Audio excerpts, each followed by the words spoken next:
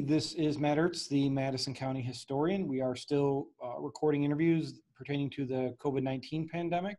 Today, we are really lucky to have Mike Doscher, a pharmacist for Dougherty Pharmacy, which is in Morrisville and Hamilton. Mike, thanks for being here. Yeah, thank you for having me, Matt. So for those that aren't familiar, I mean, a pharmacy is a pharmacy, but talk a little bit about how Dougherty does business. So yeah, we're an independent, privately owned pharmacy, kind of your quote unquote mom and pop shop that our name of the game is just customer service and really trying to spend time with our patients and take care of our patients in the best way possible. Okay. So yeah, and the independent ownership of that allows the freedom to do that, which is okay. Nice. So talk a little bit when COVID-19 started to appear on your guys' radar and what your response was. Yeah, so I mean, when it first came about, I think it was early March, really we were in the same boat as a lot of places, just trying to find answers and do what's best to promote the safety of our community and our staff. So, a lot of our responsibility, I felt, was just to do that, was to put in practices that were going to allow our staff and our customers to come in and frequent the pharmacy safely and responsibly. So you guys were considered, I'm assuming, an essential business. Correct. Yep. Okay. Did you have a lot of people coming in and asking questions? We did. There were so many unknowns about COVID-19 when it first popped up, and there still is unknowns that, part of our responsibility was to try to quell some fears, but also make sure that people were taking what was going on seriously, and promoting safety and showing that they care about others in the community by practicing social distancing and, wearing face masks. Have you guys had any problems or issues with people not wanting to wear them? For the most part, no. Really small fraction of people, which has been great. I mean, I know it's an inconvenience for everybody. It wouldn't be, anyone's preference to wear it all the time, but a face mask all the time. But, to some respect, we have to do what we can to show that we do care about our community and the well-being of others. Now, a lot of places initially had to go to half staff. Did you guys have to do that? We didn't. We have a pretty lean and mean staff at the pharmacy as is. We run efficiently, and really everyone at the pharmacy on a given day is a required individual to be there to be able to take care of our patients and customers safely and efficiently. So early on, there was a lot of issues with supply chains. I think everyone knows that toilet paper became a very hot commodity. Did you guys find that there was stuff like that, but also was there medicines that suddenly became significantly harder to get? Yeah, absolutely. Definitely supply chain became an issue. So part of our responsibility and our dealing with this process, we do purchase from several different wholesalers, which allows us to kind of shop around and find scarcely available product. But also, as pharmacists, we do have the ability and the knowledge to, if there's a medication that's unavailable and totally out of stock at all of our warehouses, we can make a therapeutic recommendation to a provider for an alternative medication, whether it be in the same class of drugs that works in the same way, that they can switch to, so people aren't having gaps in therapy. We also at Dougherty were able to get our hands on some 99% isopropyl alcohol. Hand sanitizer was a big issue at the start of this, and no one was able to get any. So we found some alcohol. We followed the FDA's guidelines on compounding our own hand sanitizer, mixing with glycerin, distilled water, and hydrogen peroxide to make that readily available for our customers and our patients that were in need of it. Yeah, and I think glycerin was actually something that was pretty hard to come by fairly quickly too.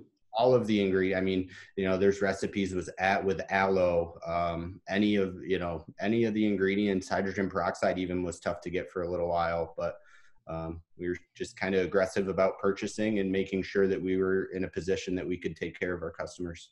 Have you found that now that we're 3 or 4 months in here, that the supply chains have started to get better again for the most part? Yeah, incrementally they're improving. Prescription drug wise, absolutely. There's less and less shortages of certain things, and typically the shortages that are going on are, to my knowledge, unrelated to COVID-19 or any supply chains disrupted by that. But your over-the-counter products, your hand sanitizer and thermometers and that sort of thing, they're incrementally rolling those out now.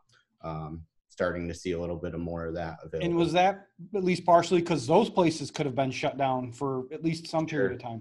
Sure. Whether the manufacturer was shut down or whether it be that rush to purchase at the very beginning where it kind of drained the stockpile.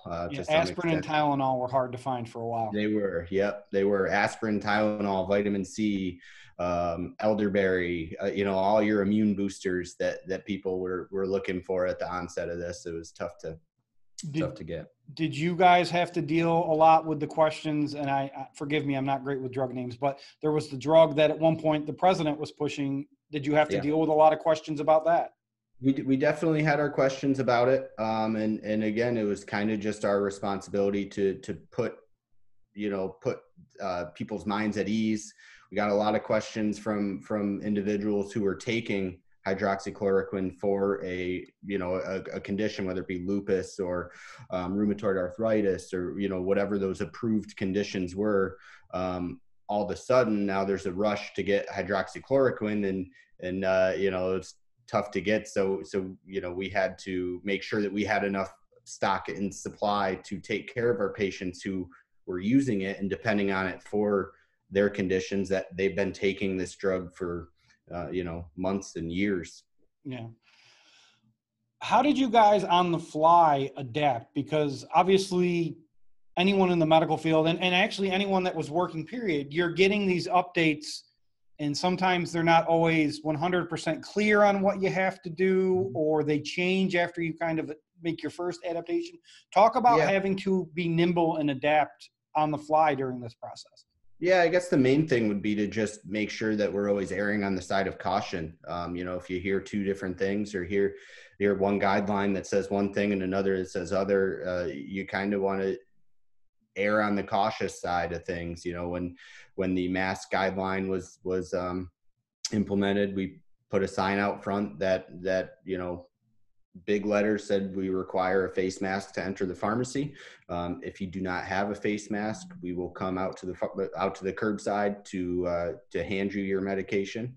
That's something that at Dougherty we've always done curbside and delivery, but we were promoting curbside and delivery pickup a lot more aggressively at the start of this. Just, there's a lot of, obviously at a pharmacy, we take care of a lot of elderly individuals who were nervous to come in or nervous to be out in public. So our deliveries have gone up. The number of deliveries we make have gone up. The number of curbside pickups, which basically the person pulls up to the curbside, calls us, gives us their name, and we deliver the medication, whether they want it put in the trunk, whether they want it put in the back seat, just to minimize contact. That's, all things that we've had to adapt and do, to best take care of our patients. How do you think let me rephrase that. How do you think this will impact your pharmacy in the future? Because we've talked to different manufacturers and places, and they've talked about the changes that have took place that probably won't go back for a lot of different reasons. Do you guys feel like that's going to be similar? Yeah, I think we're all going to have this in the back of our mind for a while, or really the forefront of our mind for at least the immediate future.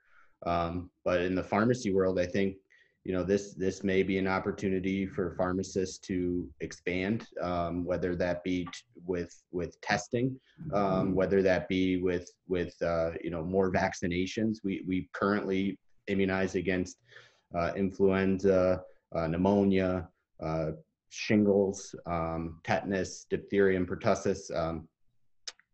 With a COVID-19 vaccine potentially on the horizon, that could be something that pharmacies and pharmacists, specifically as one of the most accessible healthcare providers, can help out with and just do our part. Sometimes people say stuff and it triggers something. How would a rollout of the COVID-19 vaccine kind of take place? And would it make you guys nervous? Because you're just going to be inundated with questions, I would assume. Mm-hmm.